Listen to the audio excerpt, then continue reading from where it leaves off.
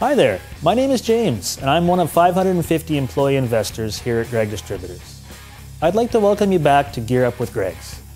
Today we're going to talk about the dark side of the pipe fitting family, black iron.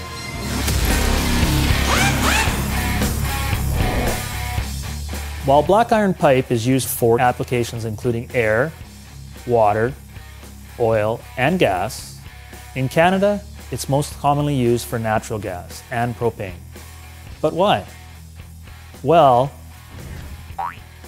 black iron pipe is strong. And despite its name, it is actually made of a low-grade, mild steel compound, not iron. Oh, really? This steel allows the pipe and its fittings to have more strength than its copper, aluminum, or PVC counterparts. It is commonly used to transport gas, as the extra strength in this metal pipe could be what keeps potentially deadly gas from leaking throughout a home. While black iron is a low-pressure pipe, the temperature rating is where this metal really shines. Black iron pipe can withstand temperatures of over 538 degrees Celsius.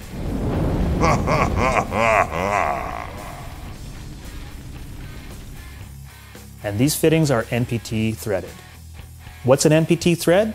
Well, it stands for National Pipe Tapered, and these common fittings seal by a wedging action which makes for easy installation.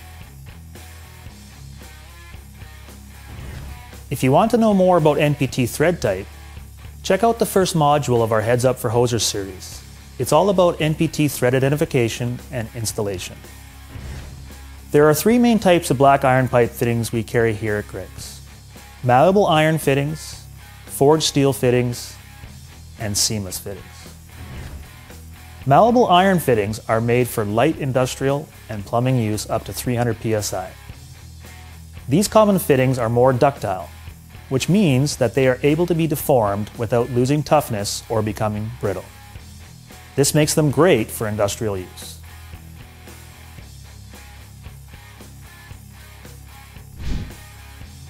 Forged fittings are made of carbon steel, stainless steel, or nickel alloy. The forging process involves heating a piece of carbon steel and molding it into the desired shape, which creates a stronger fitting than casting.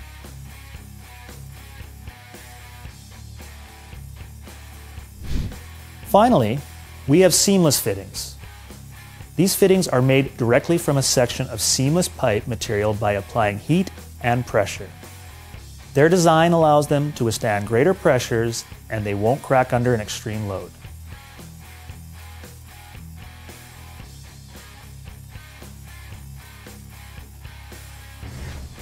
But we can't talk about black iron fittings without talking about nipples. Funny name aside, nipples are often used in plumbing and other hydraulic applications as adapters. The most basic type, a barrel nipple, is a short length of pipe with male pipe threads at both ends. These threads are for connecting other fittings. These nipples can range anywhere from 1.5 inches to 60 inches long, not including the threads. If you have a nipple, but there is no bare or unthreaded pipe between the two connecting ends, you know you've got a closed nipple. With closed nipples, the connected fittings come very close to touching one another, and barely any of the nipple can be seen between them. Some construction sites require this kind of tight placement, but sometimes closed nipples can be difficult to work with. This is because unscrewing them requires a tight hold on part of the threaded area, which will damage the threads. Now, as I said earlier, black iron pipe seals through a wedging action, but they also need a sealant to create a leak-proof seal. Luckily, sealing tape and pipe sealant are inexpensive and easy to apply. But be careful, you need to be sure you're selecting a sealant that's compatible with whatever material you're moving through the pipe. Sealing tape, commonly referred to as Teflon tape or PTFE tape, is a simple way to seal joints without making a mess. PTFE can only withstand temperatures up to 260 degrees Celsius, but that's more than enough to handle anything nature can throw at it. But best of all, it only takes a few seconds to apply.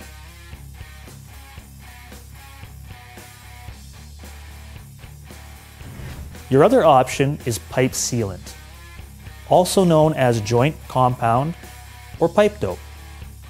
This is a liquid sealant that oozes between threads to maintain a tight seal. Pipe sealant lubricates while it fills in all the microscopic imperfections in a thread. However, the downside to pipe sealant is that it can be quite messy compared to sealing tape. One more thing that's important to keep in mind with pipe is the schedule. Pipe schedules relate to the thickness of the pipe wall, and most common schedules are 40 and 80. As the number increases, so does the wall thickness.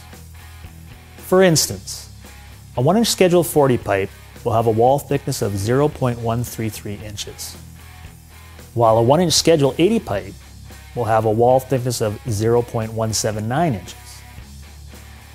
However, while the schedule number can be the same for pipes with different outside diameters, the actual wall thickness will vary.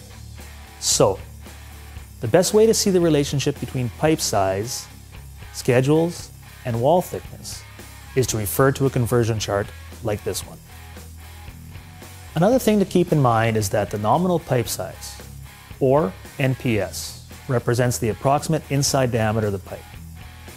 That's because if the schedule number on a size is changed, it affects the inside diameter, but not the outside diameter. When pipes were first made, they were measured from their inside diameter. However, when different applications called for higher pressures, the size of the thread could not be changed, since the pipe had to work in all the same situations. So, they increased the wall thickness. For example, a 2-inch nominal pipe will always have an outside diameter of 2.375 inches. However, depending on the strength of the pipe, the wall thickness could be either 0.154 inches or 0.218 inches.